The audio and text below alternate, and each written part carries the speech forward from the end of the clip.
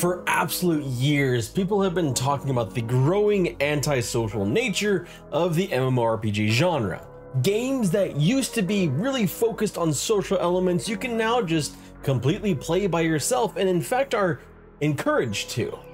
People that grew up with games like Everquest lament the days when you would group with 6 people and 4 of them you hated and the other one was just kind of okay. But what if games went the other way? No, I'm not actually talking about a social MMO. That would be crazy, right? No, I'm actually talking about a single player RPG that's emulating a social MMO. That's what's kind of being done by Erenshor, an indie game being created and developed by Burgie Media, an MMORPG where the O stands for offline, and it's being created by the head of Burgie Media himself, Brian Berger, alongside community manager Richard Zamore. This independently developed RPG is trying to do something pretty unique, and in its goals, it's got a lot of promise. What I played was just a short demo, so there's still a lot of the game I didn't get to experience, but what I did get to play was a charming adventure, a love letter to MMOs from past like Everquest and Runescape. And if you want to give the game a try, you're not going to have to wait very long because the demo that I played will be available on September 8th. The game will also be part of the Steam Next Fest in October, so something else to look forward to if this game is something that you're interested in testing out or trying. And thankfully, they have already committed to not having microtransactions, which says a lot about the gaming industry, but that's a win. That's a damn win. Now, honestly, the target demographic for this game is pretty damn apparent. And it's why when I was asked to kind of look at this game and do a review of it, I was happy to do it because the people that this game is targeting are probably you. Fans of old school MMOs, fans of different types of MMOs, because that's kind of what it's trying to create. In a very different way. Essentially, it is the MMO player that likes to relax and play the game by attacking the guards.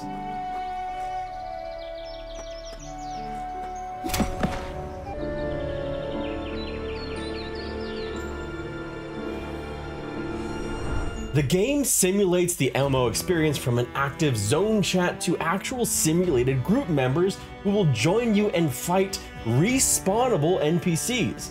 As a fun little quirk, the way you get group members to join you is actually by sending them a whisper, and not a single one of them called me any mean names. And is this really an MMO? And they run directly to you all ready to group up, and not a single one of them went AFK. I did. I went AFK. You know, because my food had just arrived and it was just gonna take about 5 minutes. I was gonna be right back. They can handle the group without me. There's no need to break up the group or stop it or wait. They can just keep going, keep fighting while I go get my food. I'll be right back, just right back.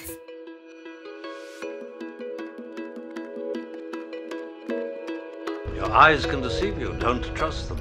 The content plan for the game is ambitious, with up to 100 hours of total content in the game. The demo is only about an hour of that. The other 99 hours of content may be trying to catch that goddamn moongill fish. Like, seriously, I tried all night to try and catch that damn fish.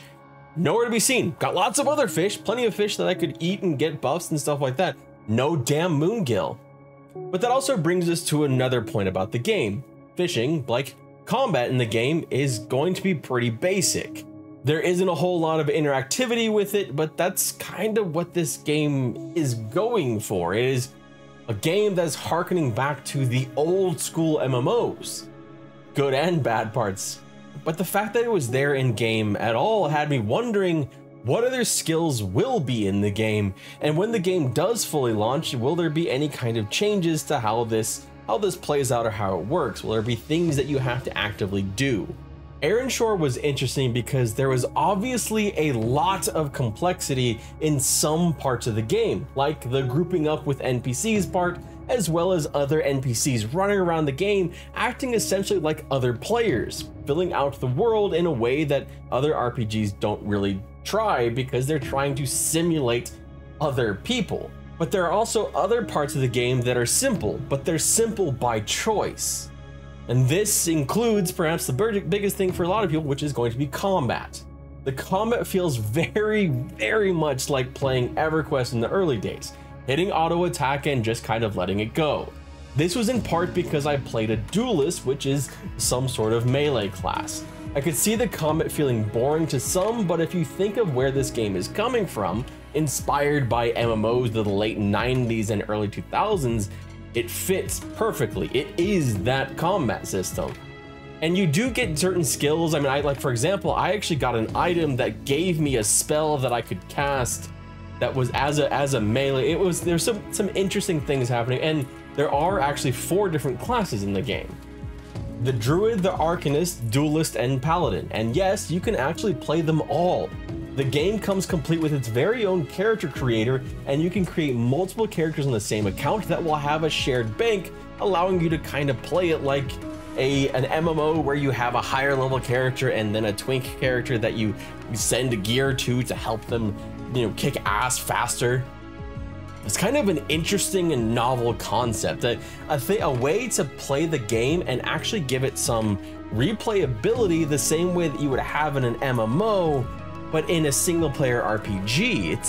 It's interesting. But I think my favorite part is the random messages you see. As you travel around the world, you'll see all these random messages appearing in your chat and in your group chat. People that are trying to sell things, people that are asking for tips in the game, which funnily enough, that's actually a really good way to do a tutorial. If you're trying to make this feel like an MMO, you could very easily use the flavor text that is being done this way to give little tips like, well, there's a dungeon here, or remember to press I for your inventory. Just have the same kind of questions you'd normally see in an MMO where people could look it up, but instead they ask general chat and then someone gets a snarky reply saying you just Google it. You know what? Maybe it doesn't have to be quite like an MMO.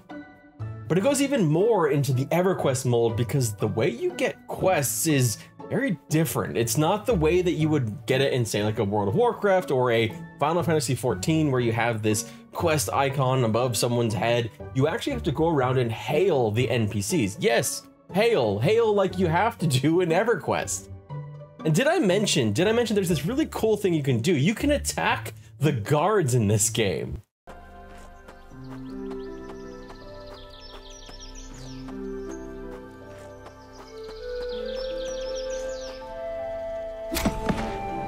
It's just probably a little bit ill-advisable. Now, I was wondering, like, why did this tickle me so much? Why was it so interesting to me that you could go and attack the guards in the city?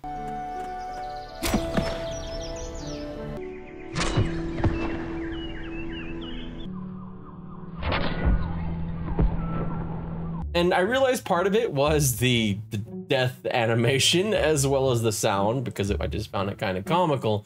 But it also reminded me of my first experiences in EverQuest when I was a young kid, playing it and thinking and trying to get a quest from an NPC and accidentally hitting, I believe it was at the time it was A was auto attack, and so I auto attacked and it didn't go very well for me. I ended up dying, and it was just one of those things that kind of feeling of the world being less safeguarded, being less protected.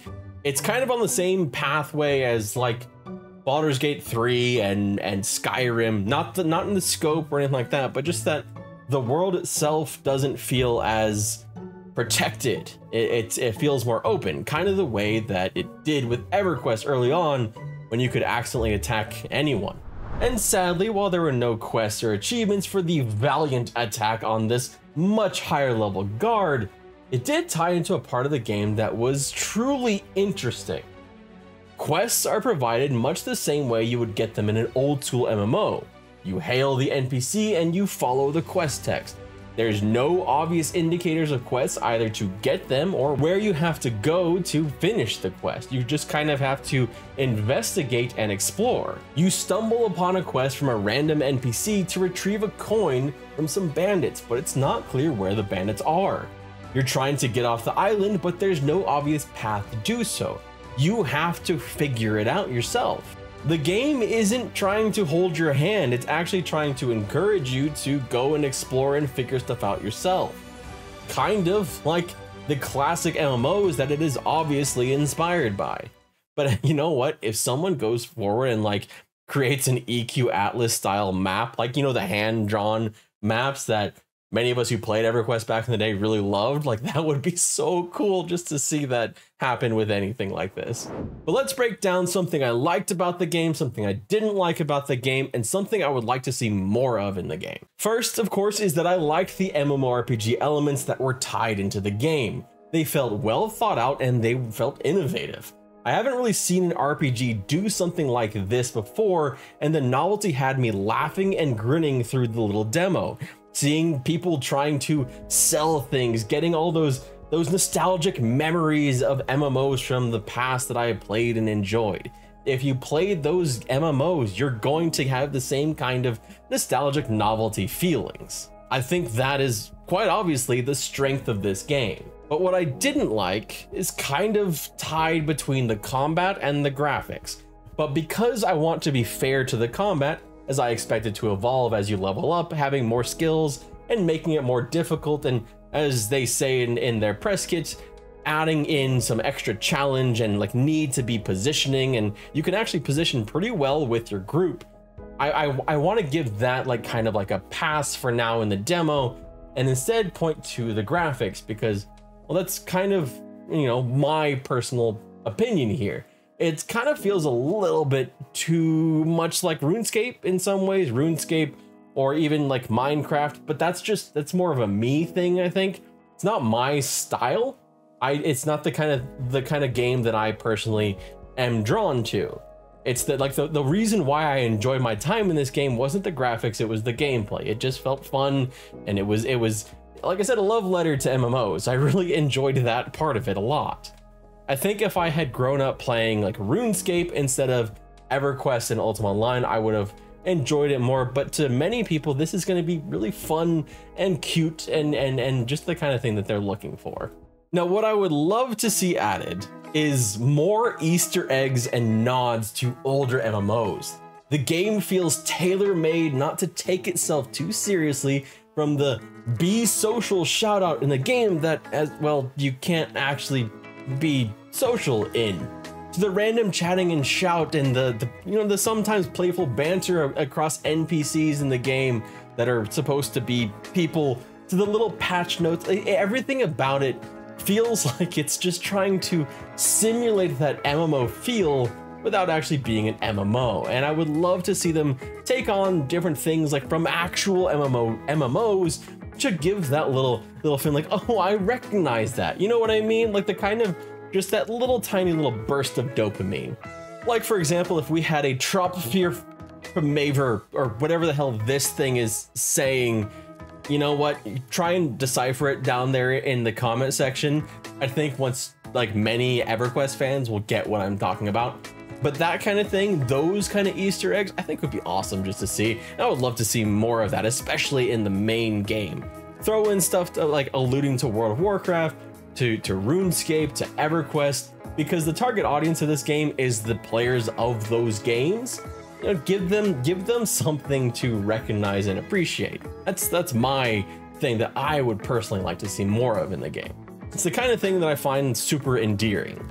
Again, if you want to try this game, the demo is going to be coming out on September 8th, so you really don't have to wait very long to get in there and see if it's fun and nostalgic for you as it was for me. My name is Edward Flint. Thank you so much for watching, and I hope you have a wonderful, wonderful day.